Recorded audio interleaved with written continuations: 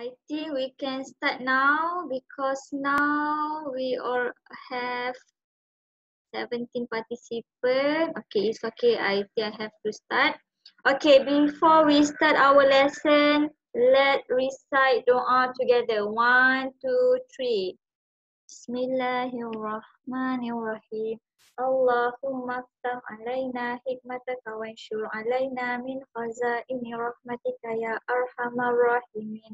Rabbi shrah li sadri wa yassir li amri wahlul 'uqdatam min lisani yafqahu qawli. Rabbi zidni ilman warzuqni fahman. Amin. Okay, let's start lesson for today.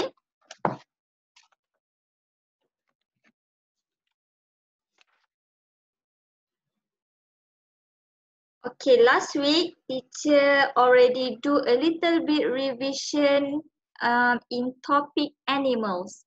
Okay, do you still remember you have learned about the body parts of animal? Do you still remember? Okay, good. Kalau remember, tunjuk thumbs up dekat teacher. Okay, so I want to ask and I will call your name. Okay, I will choose a few of you to answer my question. Okay. So now I want to ask Abdullah Zubair. Hi Abdullah. Okay, last week we have learned about the body parts of animal. Can you tell me what is the body part of for horse? Dekat horse ada body part apa? Ada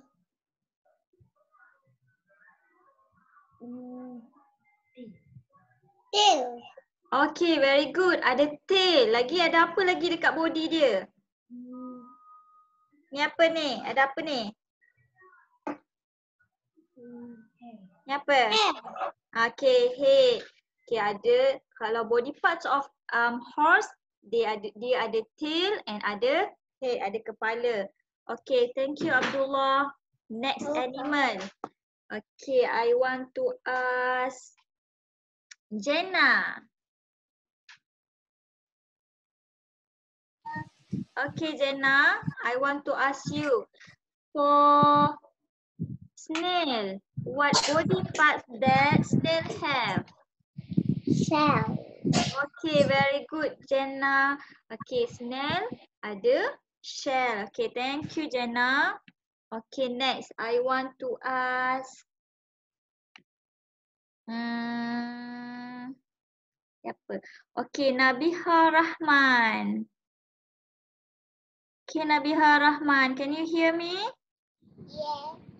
Okay, can you tell me what body part for bird? Bird ada apa?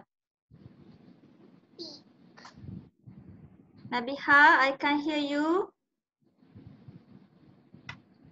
Hi Nabiha. Nabiha tak bergerak, so I think I should ask someone else. Maybe I will ask. Yes, Wazif.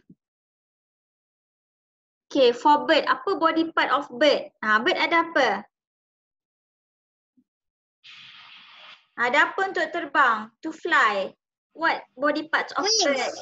Okay, wings. Thank you, Wazif. Very good. Okay, kalau bird ada wing. Okay, next. Okay, teacher nak tanya Lily. Okay, Lily. Kalau dia rusa ada apa? Yang tajam tu. The body part of dia apa?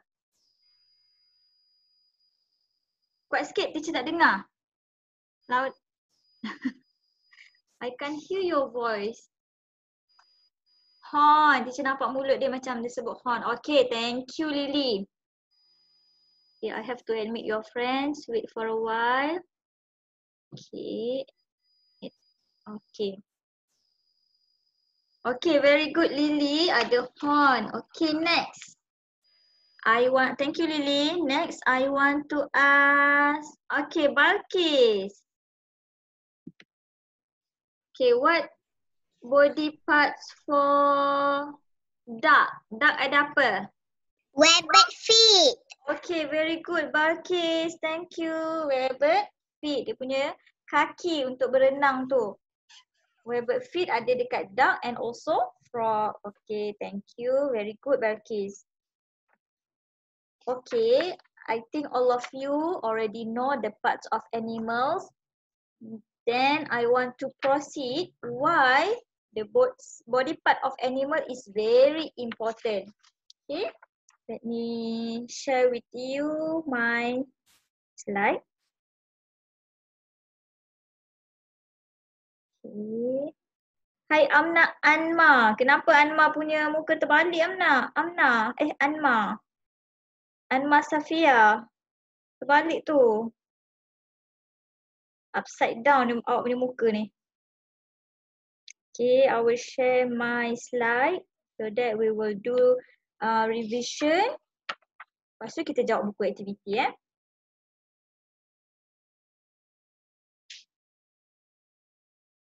Okay, can you see my slide? Nampak tak slide teacher?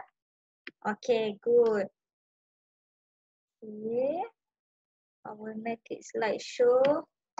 Okay.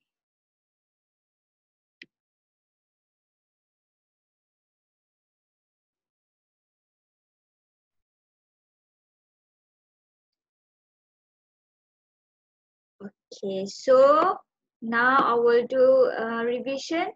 Why the body part is very important to animal. Okay, the importance of part of the body. Okay, look at here. Every part of animal, baru nak start ada pula orang conteng teacher punya ni. Sekejap ya, teacher kena disable. Teacher nak ajar. Siapa nak tolong teacher? Okay, it's okay Alpha. Okay, Siti Asia. Siti Asia want to help me. Asia want to help me to explain about the body part of crocodile. Mana Asia tadi? Where is Asia? Where? Mana nama Asia?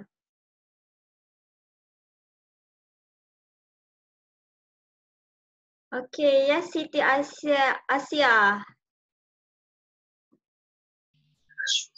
Hi Siti Asia. Hi. Explain. Huh? Awak nak tolong teacher explain? Nak. Okay. Okay, crocodile ni ada apa? Wet feet, hard dengan hard skin dengan tail. Okay, why hard skin is very important to crocodile? To protect themselves. Okay, very good. To protect themselves. Thank you, Asia. Okay. Sekejap ya. Cina.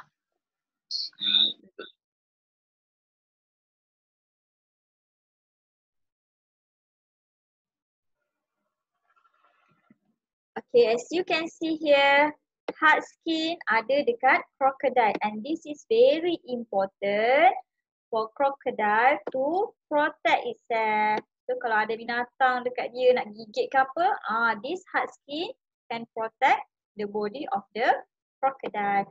Okay, next. As you can see here, frog. Frog ni dia ada webbed feet. Nampak kaki dia. And webbed feet ni is very important for frog for swimming. Frog pun duduk dalam air juga. So the webbed feet will help frog to swimming. Okay, it same goes to fish. Fish ada tail. Then dia ada fin. Okay, this also will help fish for swimming. Okay, that's why the body part, certain body part of the animal is very important to themselves. Okay, so that they can protect or they can move in. Okay, let's look at to the next slide.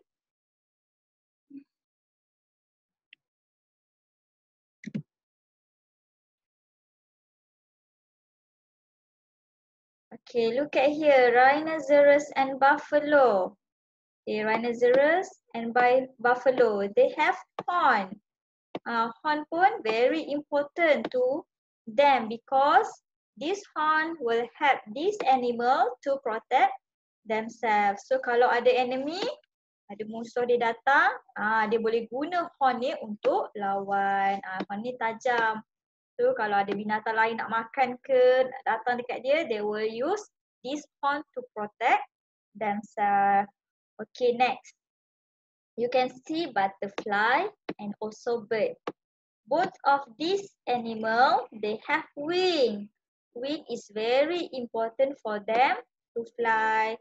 So dia fly ni untuk apa? Untuk cari makanan, untuk cari tempat tinggal. So the wing is very important for animal.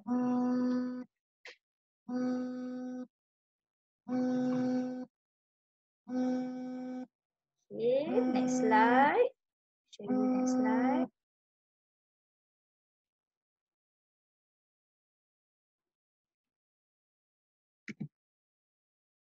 Okay, we are similar. Okay, look at here. Hafiz have collect several different picture of animals from magazine. So Hafiz identify that the cow, cat, hamster and rabbit have fine hair.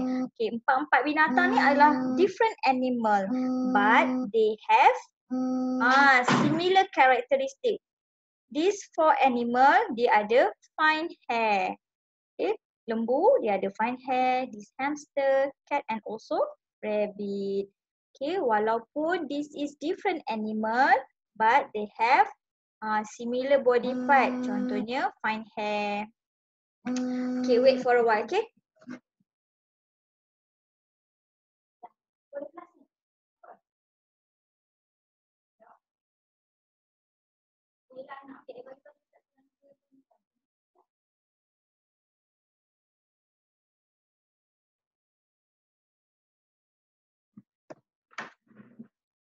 Okay, let me proceed to the next page. Okay, you can see here. Okay, this is animal. Chicken ataupun roaster. Okay, animal ni. This animal have the different parts of body. Okay, dia ada beak, dia ada wing, dia ada tail and also leg. And the body part of this animal is very important. Like, okay, number 2, state the importance of this part to the animal. Like number 2A. Okay, this is a webbed feet. So this very important for the animal to swimming. Okay, this one for bird, they must have wing to fly. So kalau burung tu wing dia sebelah tak boleh, sebelah sakit, boleh tak dia terbang? Tak boleh. Wing tu dua-dua kena elok. Kalau satu elok, satu tak elok, tak boleh terbang. So, wing is very important to bird for them to fly. And then C ni shell. Shell ni ada dekat tortoise, ada dekat snail and shell ni is very important so that they will protect themselves. Sebab tu kalau snail, di tengah jalan-jalan tiba-tiba awak pegang dia, awak sentuh dia punya antena tu, nanti dia akan masuk dalam shell dia sebab dia nak protect themselves. Same goes to tortoise. Tortoise tu tengah jalan, tiba-tiba awak pegang kepala dia, dia akan masuk inside the shell to protect themselves. Okay, maybe this one is the last slide. Okay, we just recall. Okay, this is beak. Beak ni burung punya mulut. Dia punya paruh beak. Scale, biasanya scale ni dekat fish. Fin ni dekat fish juga. Fin ni untuk help fish to swimming. Then the body part that you have learned, head, kepala, semua binatang ada kepala. Then body, tail, wing, horn, and horn is very important to certain animal for them to protect themselves. Then shell, antenna. Antenna ni ada dekat certain insect. Contohnya butterfly, dragonfly. Okay, they have antenna. Then hard skin. hard skin ni, example animal that have hard skin is crocodile. Okay, to protect themselves juga. Okay, fine hair. Ni contoh fine hair. Binatang yang ada bulu lembut je. Maybe some of you ada pet, hamster ke, cat ke, they will have fine hair. And then feather. Feather ni bulu. Bulu apa ni? Bulu apa kita panggil? Bulu pelepah dekat wing ataupun dekat chicken, dekat bird, dia ada feather ni. Dan last sekali adalah webbed feet. And webbed feet ni is very important to certain animal for them to swimming. Okay, now I think we can proceed to the activity book. Ada yang mengantuk tu, teacher nampak. Take a breath there. Okay, tarik nafas panjang-panjang. Breathe in. Breathe out. Breathe in. Breathe out. Okay, if you feel sleepy, you can stand up and jump 3 times. If you feel sleepy, you can stand up and jump 3 times. Okay, Lily, I can see you jump. Yes, Balkis too. I can see you jump. Okay, so I will stop share my slide and we can proceed to our activity book. So, ready with your activity book? Take your activity book. Ready with your pencil? After this, we will do it the exercise together. Okay, good Hazim. I can see you. Yes, Hanan. Okay. Okay, this time I want to ask you the answer. Okay, let me share the activity book.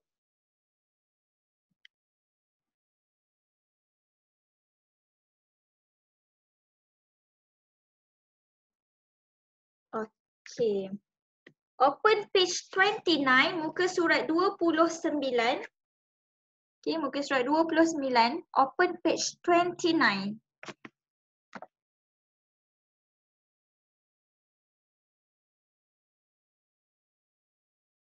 Okay, this is unit 5. Open page 29.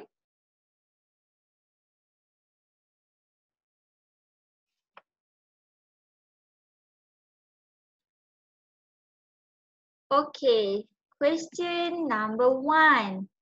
Parts of animal. Okay, the question asks you, you have to label the parts of the animal. So this number 1 is dragonfly.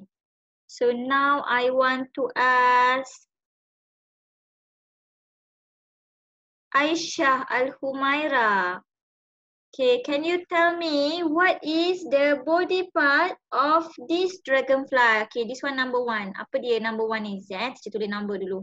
Okay, this number 1. Apa body part of this animal? Number 1 ni? Wings. Sekejap. Teacher tunjuk dulu. Number 1, this one. Okay, apa body part ni? Tail. Okay, tail. Tapi kalau untuk serangga ni, kita panggil dia abdomen Abdomen. Okay, this body part is abdomen. Okay, lagi ni apa? Yang kedua ni, sekejap teacher tunjuk. Okay. What body part of this? Ni apa ni?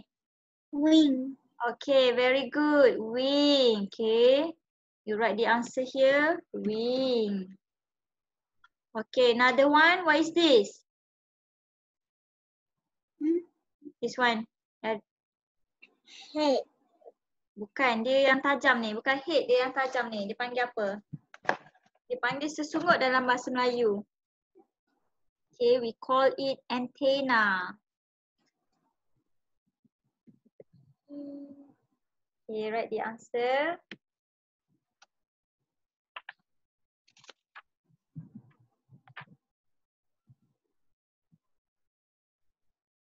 Okay, dragonfly, they have antenna, wing, and also abdomen. Abdomen tu dia punya badan yang panjang tu. Okay, Hafi Anaki, you raise your hand. Yeah, teacher. Okay, thank you Aisyah Humaira. Okay, teacher nak cari nama Hafi Anaki. Mana Hafi Anaki? Okay, maybe Hafi Anaki want to give me the answer for animal number 2. Lily, what are you doing, Lily? Have you copied the answer? Sekejap, teacher cari apa nama tadi.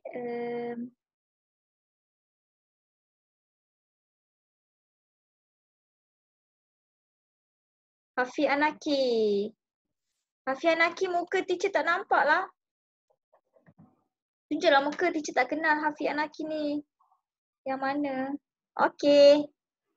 Hafi Anaki, okay. Look at here. What is the body part of this animal? Okay, ni apa ni? What is this? Tail. Okay, tail. Very good. Okay, teacher write the answer here. Tail. Okay. Next. Okay, what is this? Dekat body dia ada apa?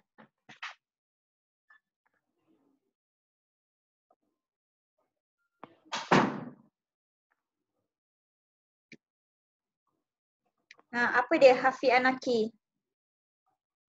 At the body of this animal. Ada apa ni? Fine hair. Teacher right here. Fine hair. Ada rambut yang halus dekat sini. And lastly here. Okay, what this animal have? Yang tajam ni apa ni? Horn.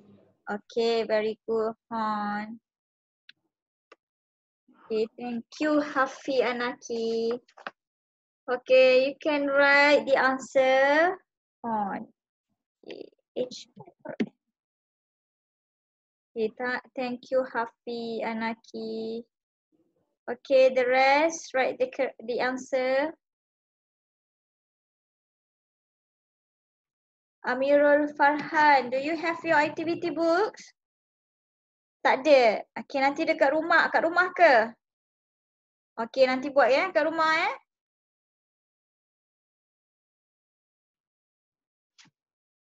Okay, have you done? Copy the answer. Okay, Hazim said done. Okay, good. Okay, if you done, we can proceed to the next page. Okay, proceed to the next page. Okay.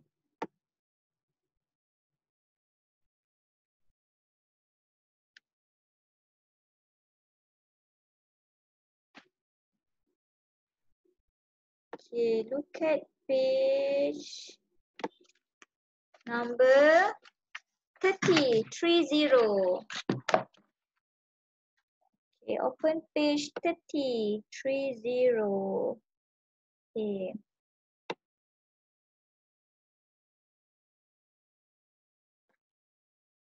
Okay, this is about the importance of part of the body. Okay, why certain body parts of the animal is very important. Okay, look at number 1, A. Okay, you can see there is buffalo and also rhinoceros. Buffalo and rhinoceros ni, dia ada same characteristic. Ada benda yang sama dekat dua-dua ni. That is horn. So, what is the function of horn? Who can tell me? Who can give me the answer? Teacher nak tanya Dia Hana. Okay, why horn is very important to buffalo and rhinoceros? Horn ni help this animal to apa?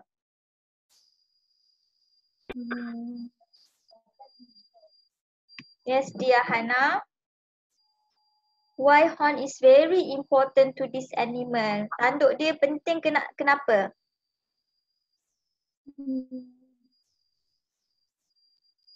Protect. Okay, to protect themselves. Very good, Dia Hana. Thank you. Okay, this horn is very important to protect themselves. Okay, you can write the answer. Thank you, dear. Okay, write the answer.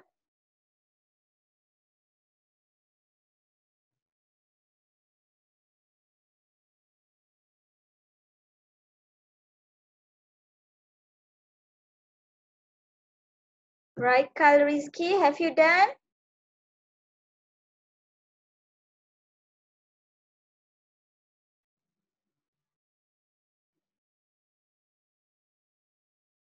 Okay, horn is very important to animal because this horn will protect themselves.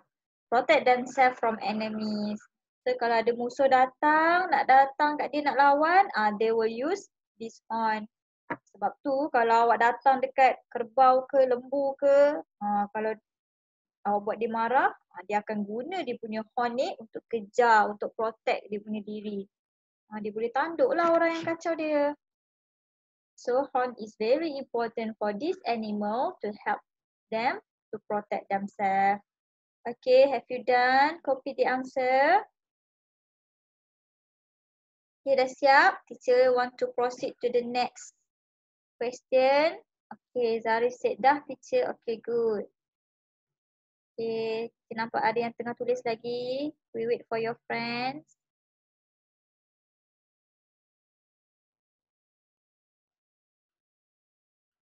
Okay, Abdullah Zubair also done. Okay, Wazif also done. Good. Okay, yes, teacher nampak awak buat macam ni. Okay, can we proceed to question number 2? Okay, this is bird and also dragonfly. Okay, bird and dragonfly, they have wing. So why wing is very important to them? Okay, I want to ask. Tadi Hafi Anaki dah jawab. Dia tanya orang lain pula. Yes, Hazim. Why wings very important to this animal?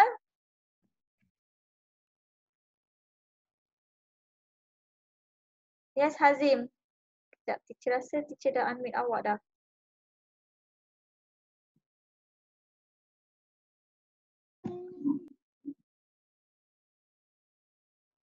Sekejap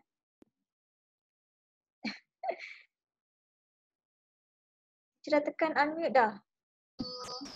Okay. Why wing is very important to this animal? Wings To help them fly. Okay, very good.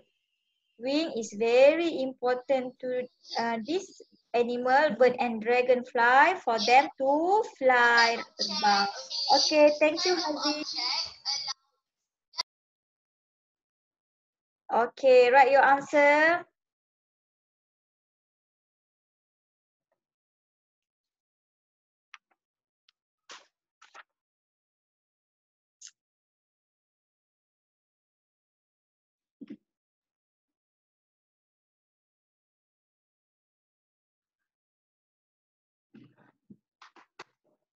Okay, done.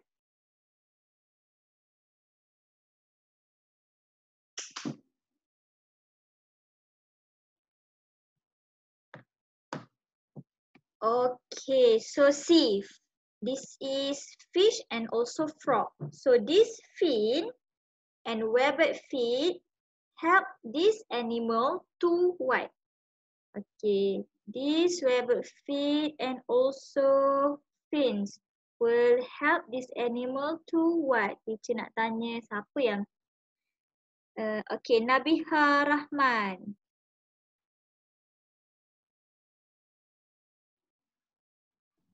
Okay, Nabiha Rahman. Fin and webbed feet will help this animal to what? Swim. Okay, swim. Will help this animal to swimming, untuk berenang. Okay, thank you Nabiha. Very good. Okay, write your answer.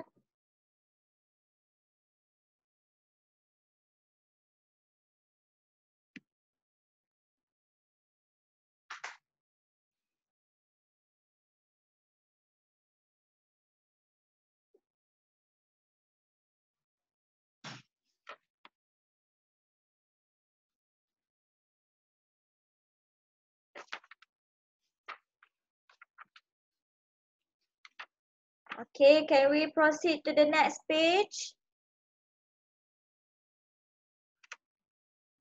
Atira said that she pernah tengok dragonfly. Siapa tak pernah tengok dragonfly? Ada yang tak pernah tengok? Semua dah tengok, bagus. Okay, next let's proceed to page 31.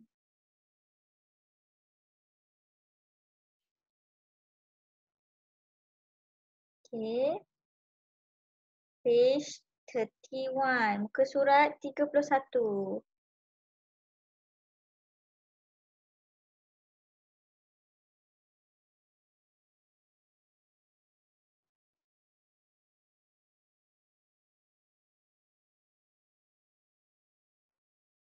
Okay. These animals are classified according to their similar parts of their body. Okay, there is different animal, but Hazim belum lagi. Cepat Hazim. Teacher bagi 30 second for you to complete.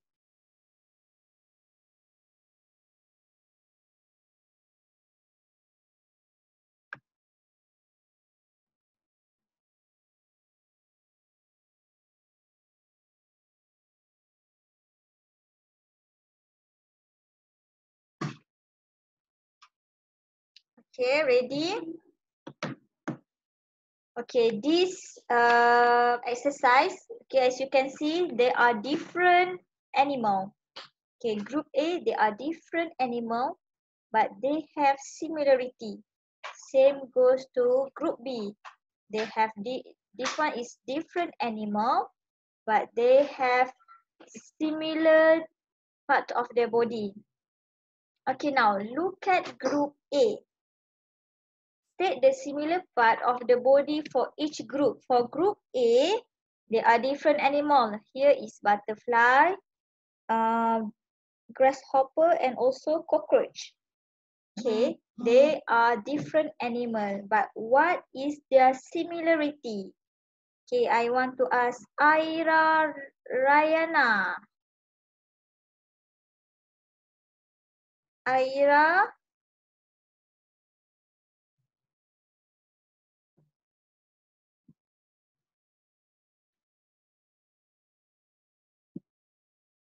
okay, Aira Rayana.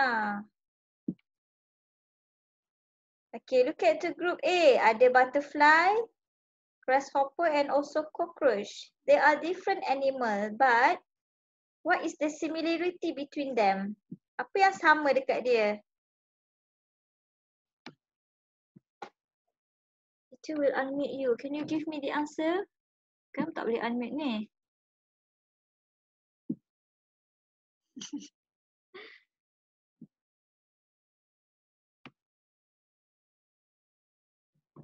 Okay, tak apalah, teacher tanya yang lain. I want to ask Zafira Natasha.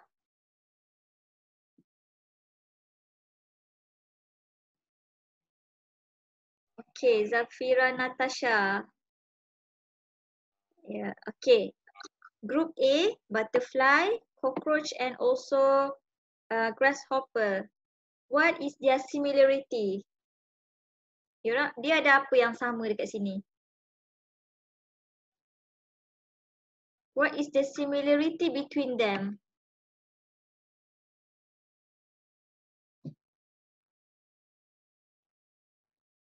Okay, Set Raiha, you want to go to toilet? Okay, go. Okay, Dia Hana, you give me the correct answer. Very good. Yes, Zafira. Apa jawapan dia? Apa yang sama dekat dragonfly, grasshopper and cockroach? Apa yang sama dekat situ? Dia boleh terbang, so dia ada apa? Tak dengar lah. I can't hear you.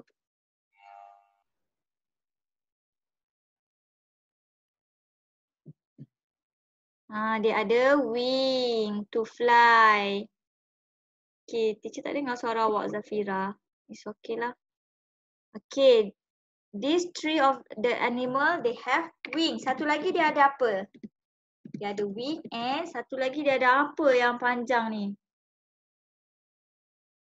Satu lagi teacher nak tanya Lily. Ada apa yang panjang tu, Lily?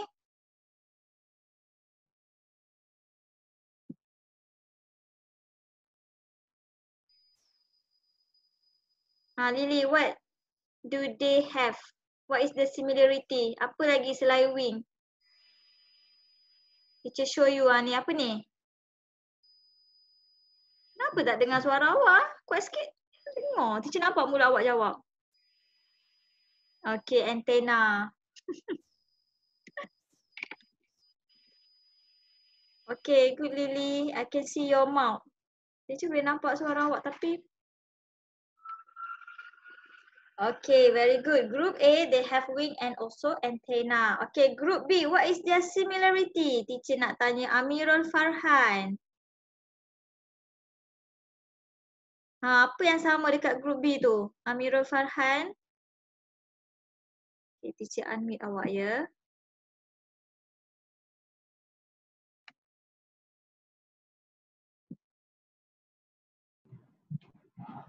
Okay, Amirul Farhan. Snail, crab and also this snail. What do they have? What is has claws. Crab has claws.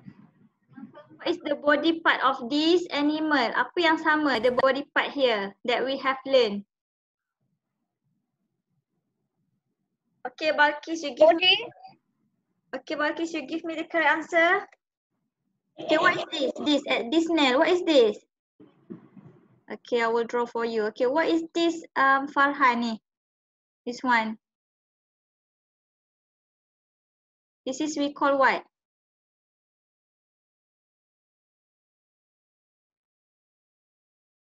Amirul Farhan, what we call this?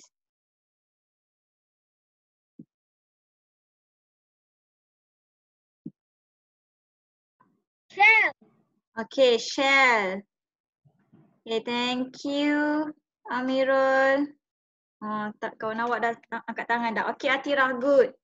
Okay, at this group B, they are different animal but they have a similar body part. That is shell. Okay, write your answer here. Shell.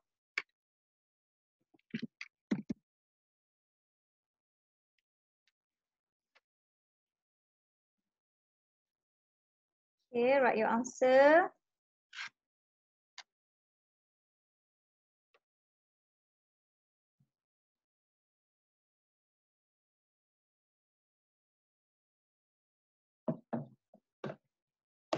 Okay, have you done? I want to proceed to the next page, next question. Okay. Okay, next question. You have to name other animal that have similar body part of the body. Okay, kalau group A, beside butterfly, grasshopper and cockroach, what is other animal that also have wing and also antenna? Who can give me example? Other animals. Yes, Aisyah Al-Humaira. Saya unmute awak. Okay, Aisyah, apa dia? Dragonfly. Oh yes, very good. Dragonfly. Dragonfly ni ada dua-dua. Wing ada. Dia punya antenna pun ada. Dragonfly. Okay, very good Aisyah. Okay, next. For group B, what is other animal that also have shell beside snail and crab? Who can give me the answer? You can put out your hand. Binatang apa lagi ada shell? Okay, Jenna, you put out your hand. Turtle. Okay, turtle. Okay, turtle. Very good. Turtle ataupun tortoise. Good. Tortoise.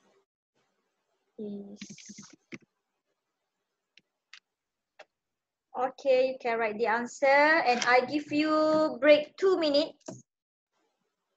Okay, copy the answer and I give you break 2 minutes before we proceed to the next page.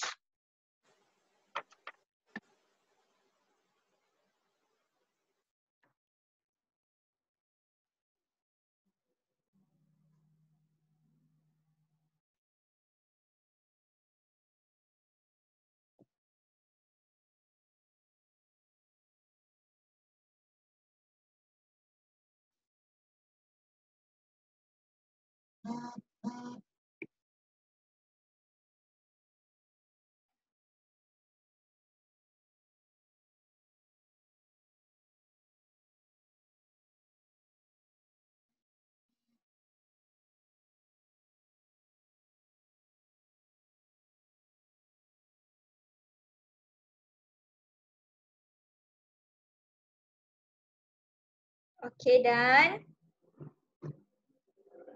Okay, all of you done.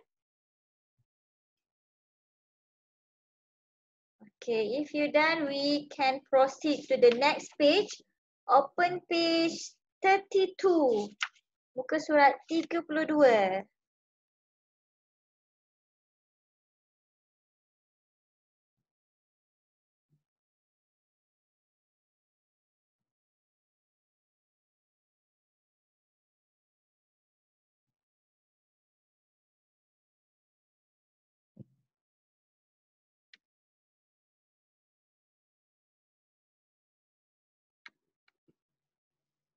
Okay, now you have to label the body part of this animal.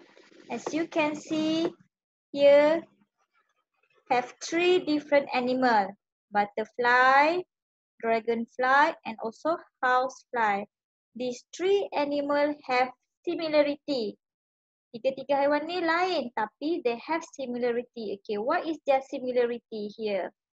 Teacher nak tanya, teacher dah nampak dah Aisyah Humaira tunjuk tu. Tapi teacher nak tanya orang lain. Teacher nak tanya Wazif.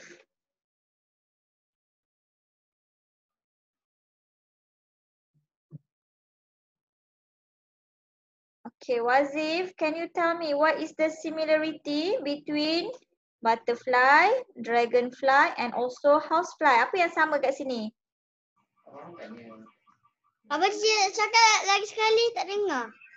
Okay, between these 3 animal, okay, dragonfly, butterfly and also housefly, what is the body part that are similar between them? Apa yang sama?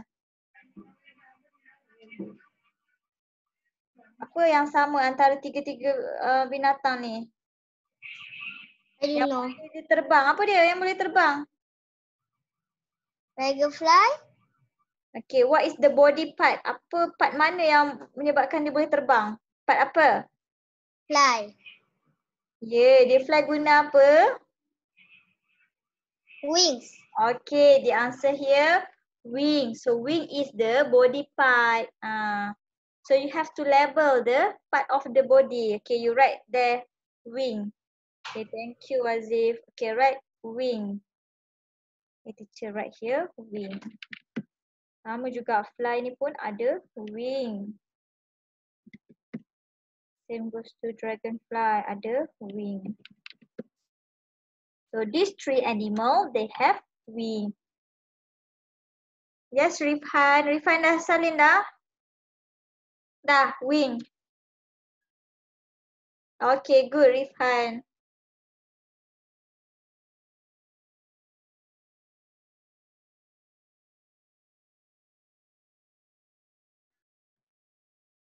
Okay, for question number, okay, have you done? Tulis 3-3.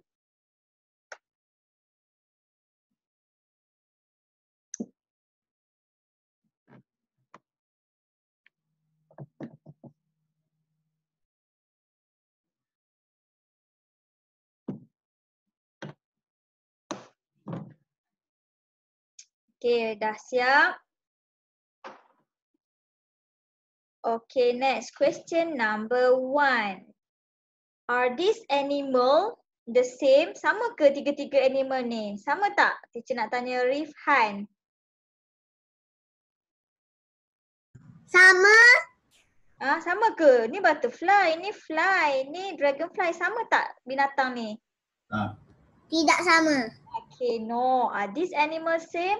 No. Okay, write your answer here. No.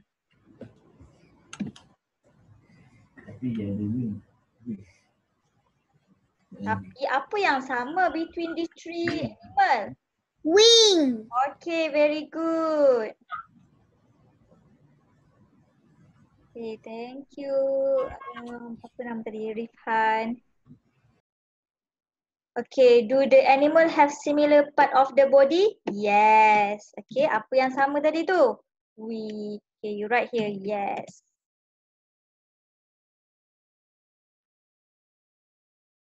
So, okay, write the answer.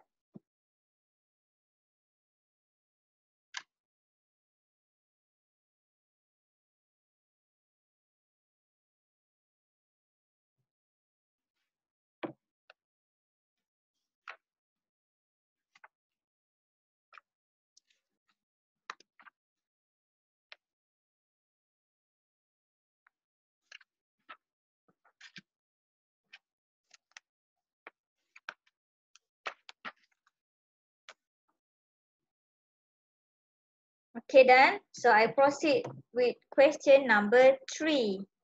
So, this one I have to delete. Okay, look at question number 3. Okay, we have to complete the conclusion below. Okay, as you know, these are 3 different animals. Okay, they are 3 different animals, but they have same atau similar body part. Okay, you just copy here. They are different. They are different animals, but they have same part of the body. Contohnya yang sama tadi adalah wing. Okay, write your answer. They are different animals, but they have same part of the body.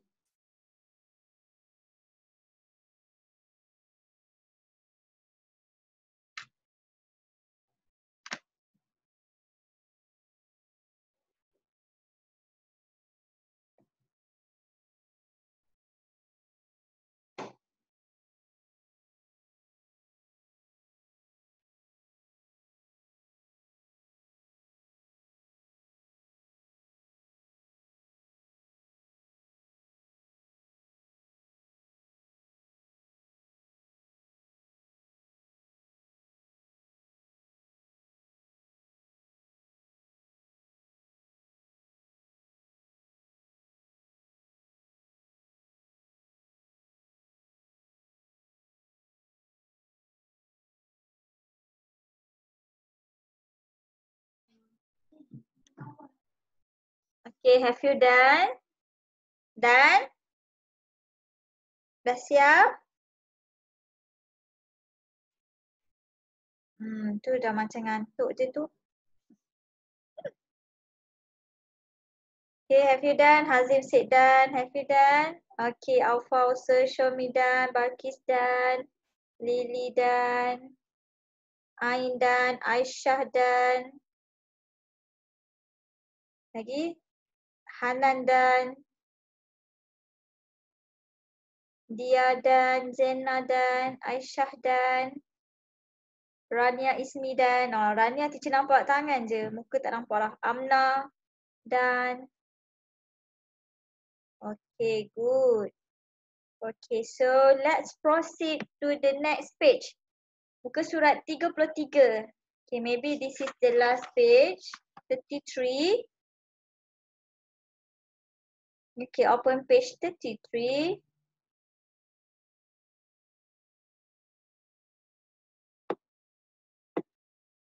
Okay, all the drawing. Okay, let's proceed to the page 33.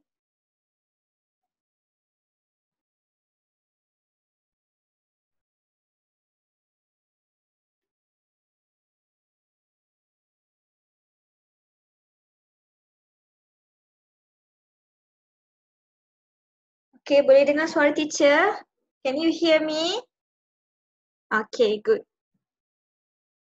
Okay, here as you can see, there are 2 different animals, hamster and also buffalo. Okay, here we have hamster and also buffalo. Okay, what should you do? You have to tick, tandakan right. You have to tick the suitable box. Okay, for example here, the part of the body for hamster. Hamster ada head tak? Kalau ada head, okay, you tick here. Correct, you tick here. You tick like this. Yes. Buffalo, they have head? Buffalo ada kepala? Yes.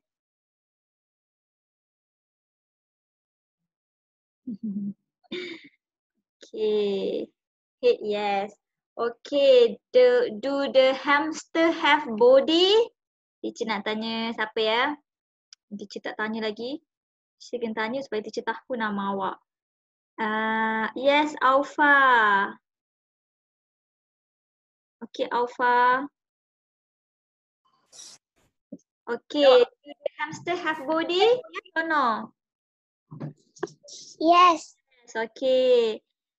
Buffalo have body or no? Yes. Okay, yes, very good. Okay, you tick here like this. Okay, next I want to ask. Yes, Nukman. Okay, Nukman. This hamster have tail or no? Yes. Okay, good. Yes. Buffalo. Yes. Yes. Okay, very good, Nukman. Thank you. Okay, next I want to ask Umar Majdi. Umar Majdi. This hamster have fine hair? Yes. Okay, very good. Yes. The buffalo have fine hair? Yes. Okay, good. Yes. Okay, you tick at the correct And the buffalo die. answer. And you hear the spooky, like they're like rip or rip or the like or like a rip or like a rip buffalo. You like a rip buffalo. Okay, You sure like a rip teacher want to ask. like a spooky buffalo like that. Okay, Umar Majdi, thank you. Next, I want to ask. Siapa lagi ya? Who else I want? Yes, Balkis. Okay, this hamster. Okay, I will unmute you. Okay, this hamster have horn or not? No. Oh, okay, very good. This buffalo have horn or no? Yes. Yes. Okay. You have to tick here. Okay, have you done? Tick the correct answer. Okay, good. Thank you, Balkis.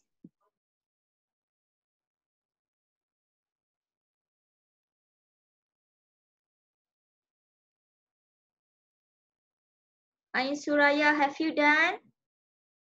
Okay, good. Darish, have you done, Darish?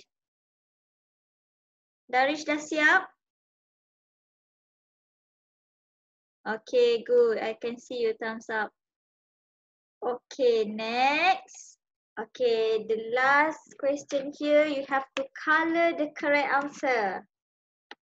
Okay, these are different or same animal?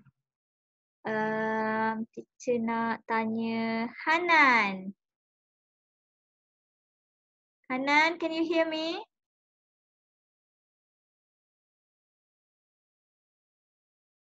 Mana Hanan? Ya, Hanan tak ada. Okay, Jenna. Okay, Jenna. These are different or same animal? Different. Buffalo. Same or different? Different. Okay, different. These are different animals. This one you have to color. They are different animals, but they have different or same part of the body. Same. Okay, very good. But they have same part of the body. Okay, color the correct answer.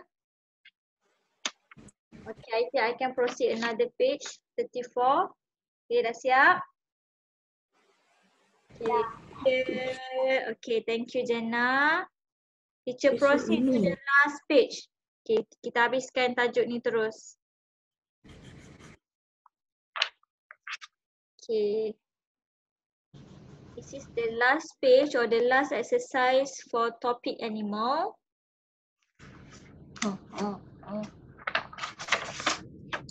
Okay, you have to complete the body parts of this animal. This is what? Crocodile ke fish? Okay, you have to. Okay, this is page 34. From construct 34. So this 34. question you have This is to what? color Crocodile ke fish? the correct answer. Crocodile ke fish? No. Is okay. What animal is Yang mana? crocodile or fish? I No, want to no. ask Carl. Carl, are you there, Carl? Hi, Carl. It's okay lah. Teacher will proceed with the answer. We'll get the The answer. missing part of the body is apa? Apa yang tak ada? Fin ke skin? Apa dia punya sayap kat tepi ni? Kita panggil apa? Fin. Ha. Okay, this is as you can see, the picture here is picture fish. So this is a fish. So you color here fish. Okay, what is the missing part of the body here? Saya nak tanya Balkis lah, terus jawab semua. Okay, Balkis, what is the missing part of the body? Scale ke fish? Scales. Scales. Right here. Scale ada ni. Warna merah yang ni. Yang macam colour ni scale. Apa yang Fins. Yes, fish. Fin.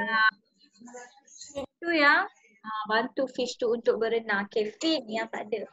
Okay, what is the function of missing part of the body for this animal? Untuk swimming ke jumping?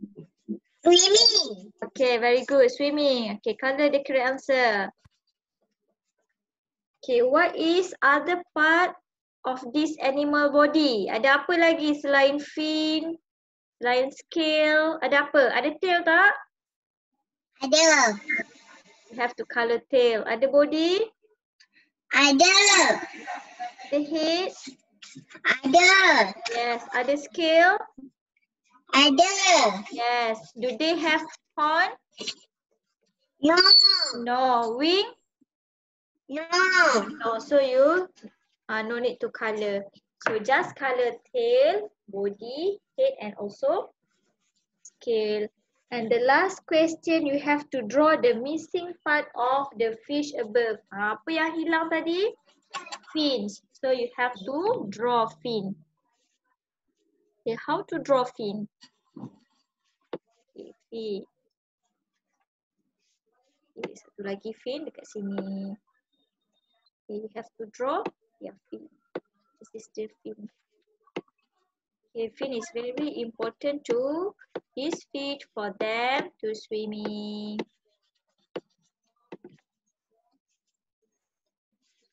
Okay, I hope all of you can understand about the topic animals, the body part of the animals and why the body part of animal is important. Okay, have you done copy the answer?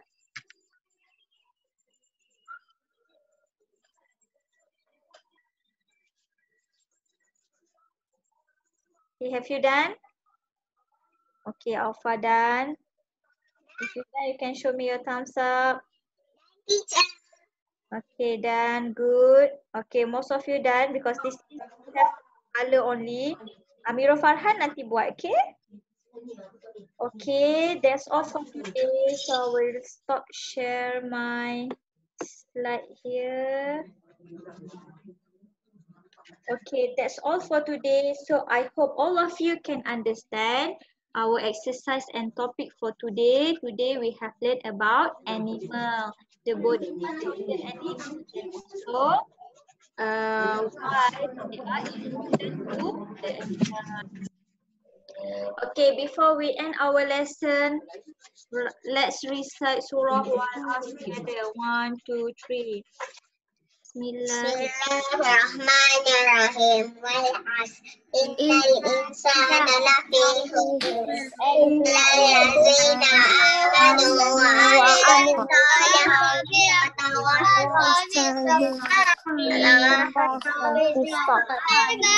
Okay, that's all for today. Bye.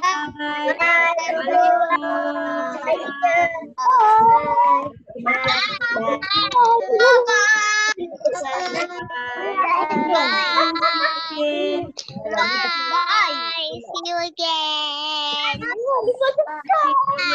Bye, teacher. Assalamualaikum. Thank you, everyone. Bye. Bye, teacher.